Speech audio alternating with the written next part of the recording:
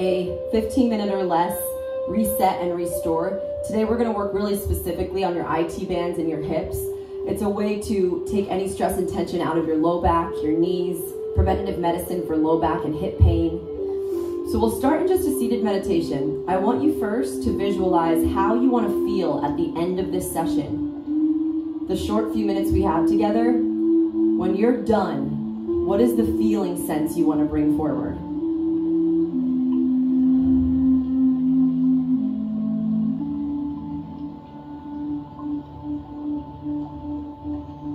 And then putting that into your mental GPS. It's like you plugged in the coordinates, the location. We let go of the how and we enter into the stretch.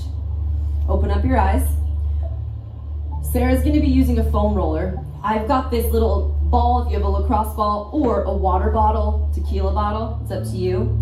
You're going to start by putting pressure on the outer right side of your leg. So you'll notice my left leg's bent for support over here.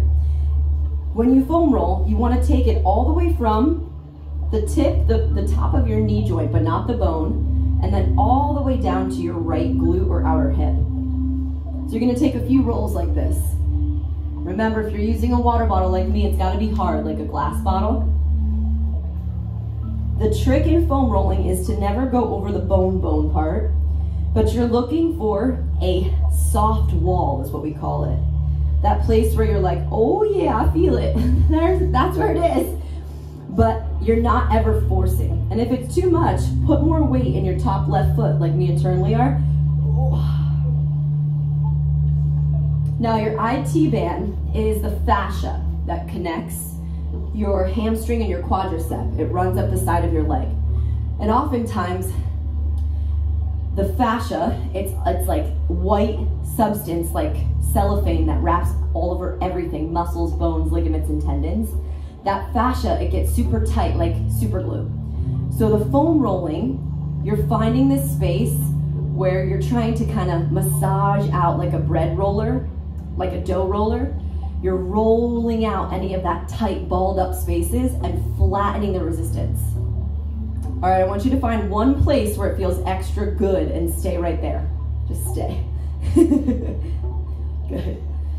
Extra good meaning you know something's happening. It might not actually feel good. We'll be here for a whole minute. The hope in any of these myofascial release is that you give your body enough time for the Golgi tendon, the reactor in your brain, to stop defending. At first, when you feel pain, your body is really smart and it stops you. It wants to resist and builds a wall. But after a few breaths, advanced yogis can get there faster the deeper they breathe. Then your body stops defending itself and relaxes. And in that relaxing, the pressure can come out of that space as well. So good. All right, team, very slowly, take your left leg forward into like a runner's lunge. If you have a foam roller, this might feel easier to have some pressure. My bottle's pretty low. I'm trying to roll out my right quadricep.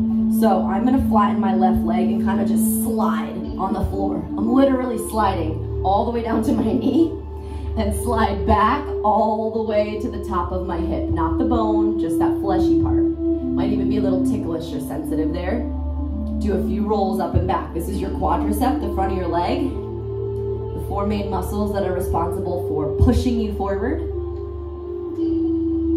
There's no need for speed, so me and Turnley are going at a certain speed on our own bodies. Go in a place that makes you feel okay. And I will say, let's say you watch TV at the end of the night. This is a great thing to do when you're watching TV at the end of the night, to just slowly, hold an isometric. Good. All right, team, hold there and just breathe 1 minute. I want you to find that sweet spot on the foam roller. Hold the hip and just breathe. You're going for that juicy stretch.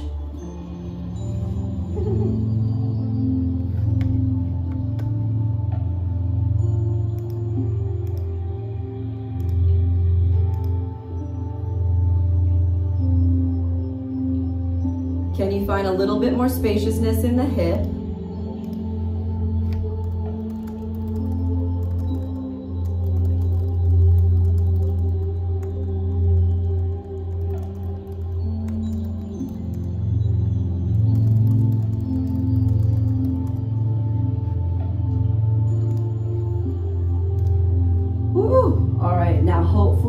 quadricep has talked to you just a little bit, gently take the release tool out. Come to just a runner's lunge for me. Left leg forward, right leg back. Awesome, breathe in, breathe out. It might feel good now to take a quad stretch. Left hand behind you, reach for your foot.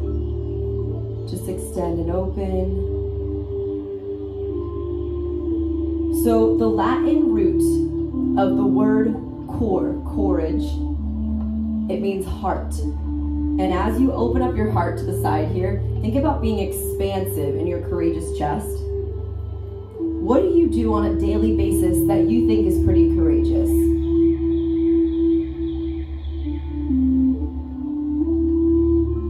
Awesome. All right, team, slide forward onto your booty. We're going to do a hamstring seated forward fold. Take your foam roller underneath of your right hamstring. The meat of the hamstring. Cross your left leg over it. Now, tippy fingers up, lean forward, and try to roll out your right hamstring. So you can see my feet are floating off the ground. That's kind of an advanced option.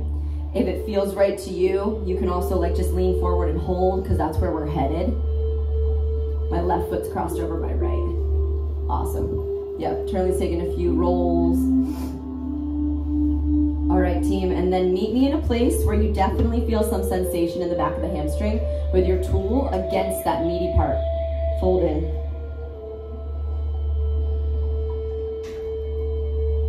Flex your toes back to get more space in your calf muscles and your hamstrings. Let your head and neck relax.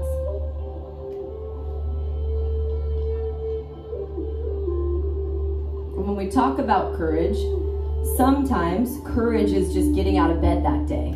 This morning, after it's been about 24 hours since I've had the second vaccine, and I felt like a Mack truck hit me. I was so tired. It wasn't like headachy or sick, I just felt tired.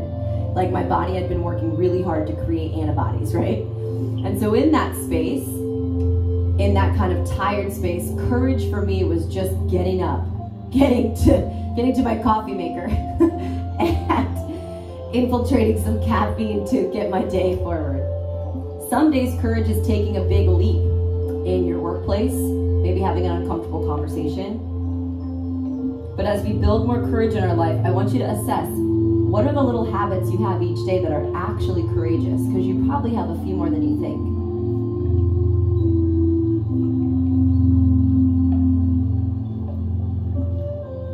Awesome. Did it get intense? Take the release tool out and you have two options. You can stay in this crisscross forward fold. It feels really good without the tool because now you're a little bit more open. Or if you want to do more of a neck stretch version, I'm doing a plow. So my legs go over my head. My ankles are still crossed because that feels good in my body. And I'm doing like a plow with my toes reaching for the ground. Chin tucks to chest. Feel the length through the back of your neck. Now gravity's working on your hips and low back. Keep breathing. I know sometimes plow makes it a little harder to breathe. Chin compresses to your chest. You've got 3, 2, and 1. Let's gently roll up. Okay, team, reset that foam roll on the other side. Left leg, IT band first. Position your release tool underneath of your left leg. My right leg crosses up and over for support. My left palm's on the ground, and I'm gonna roll. Oh, this side's tighter. And roll, slow, slow. Remember, we're going for the fleshy, the fascia. If you feel, especially if you don't have a lot of meat on your bones, if you feel any sort of bone protruding out, ignore that place and just skip it and go right onto the next part. It might feel good to tilt a little forward or a little back. What I mean by that is either turn the knee down or up to get more sensation. You can feel, because every day it's different, where you actually feel more release. Then find that hold spot. We'll hold it for a minute. The hold spot is a place where it's pretty intense, but you know that after a few breaths it'll calm. Training your body to respond to your breathing techniques. The deeper you can breathe all the way to your core, not just breathing into your chest and belly, but try to expand your ribs laterally, out and in, getting the depth of your breath. So I always say that no one really likes to foam roll, just like no one really likes to brush our teeth. I don't like to brush my teeth. I mean, it feels good now that I'm used to a clean mouth, but in the beginning, especially kids, you have to fight them to brush their teeth because you're preventing something in the future, a cavity. Foam rolling is that same thing. You're preventing injury in the future, but it's not so easy for us to go through it. All right, pull the right leg up. Runner's lunge, kind of. Only as a way to get into the quad. So if you have a high foam roller, it's probably easy for you to hold runners, but for me, my bottle's pretty low to the ground. So I'm gonna kind of put my knee and shin down and roll all the way up my quad. Turnley just had a great ski weekend. Woo! All the way back. Were you in Colorado? Yeah. That's awesome, you got to go back again. Yeah, it's just for a short weekend. That's cool. My legs. Woo! I know. I will also say, let's say you did something really intense like a quadricep workout yesterday. It may be too soon. Like, give it 48 hours. If it is excruciating, then it might be too soon. But no one ever said foam rolling was going to be easy. So know the difference in excruciating and just a dull ache. All right, find that sweet spot. For me today, it's in my hip joint, right in the hip. Like right up here in the top of my hip flexor.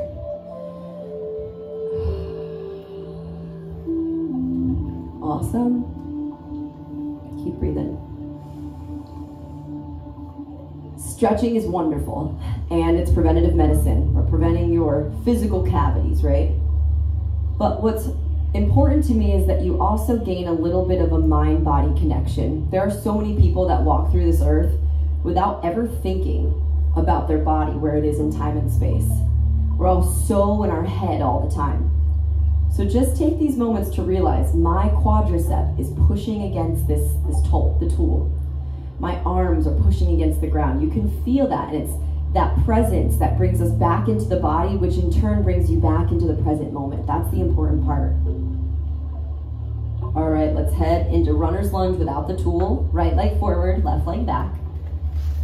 Great place to already stay, or you can reach right hand for your back foot. You might get a little bit more spaciousness in your runners if you roll to the outer edge of your right foot. Depending on your hips, you can kind of get stuck if it's straight up and down, so roll it out, grab for your foot, take in a few breaths.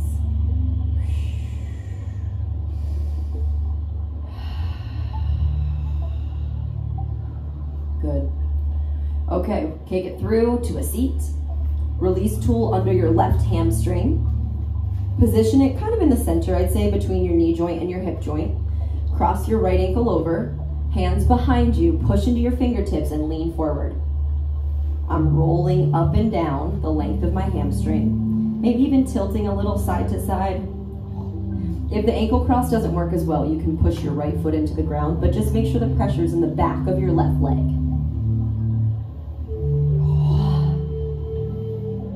Yeah. Ooh, the booty feels good. Then find that sweet spot, right ankle over left, flex your toes and reach.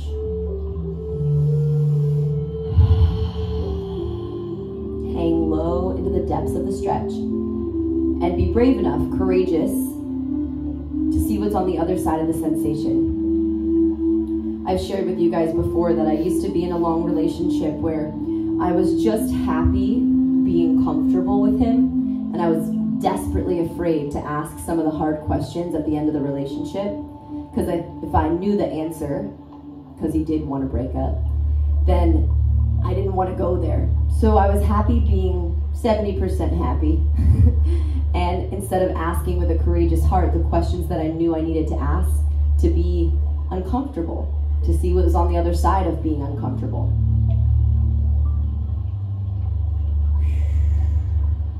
All right, take the tool out. You can stay seated forward fold without the tool. It feels really good.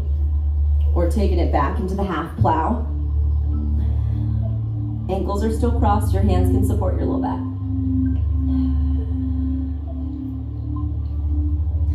The reason I share that story often is because I think a lot of us are in that position in different parts of your life, whether it's a friendship that you're feeling taxed by, but it's better than nothing, or a relationship, a job, a way that you eat, a way that you fuel your body.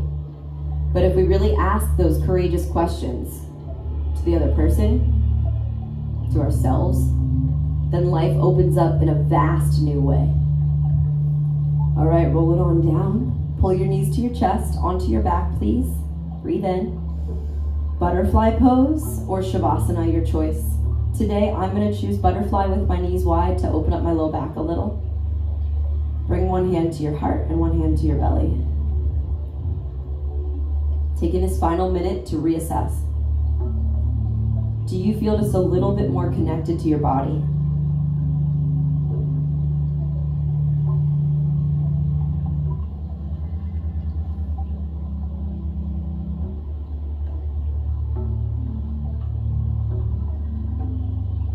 And in that process of connecting to the physical structure that you walk in, are you a little bit more connected to this moment? Here I am, in the present moment, feeling my back against the ground, the back of my skull against the earth.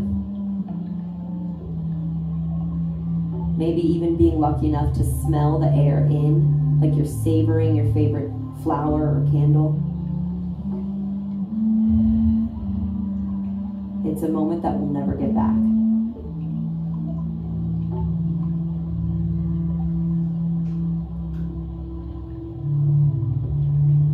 Breathe in. Breathe out.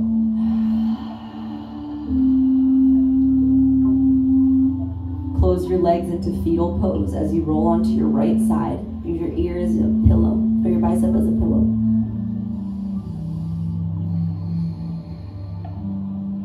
Press up to a seat. We'll close the little stretch meditation. Definitely lighter and stronger in your body. Definitely more connected. Bring your palms to your heart. You can either listen to the affirmation or repeat back out loud after me. Hey today. Hey today. I'm ready. I'm ready. To go with an open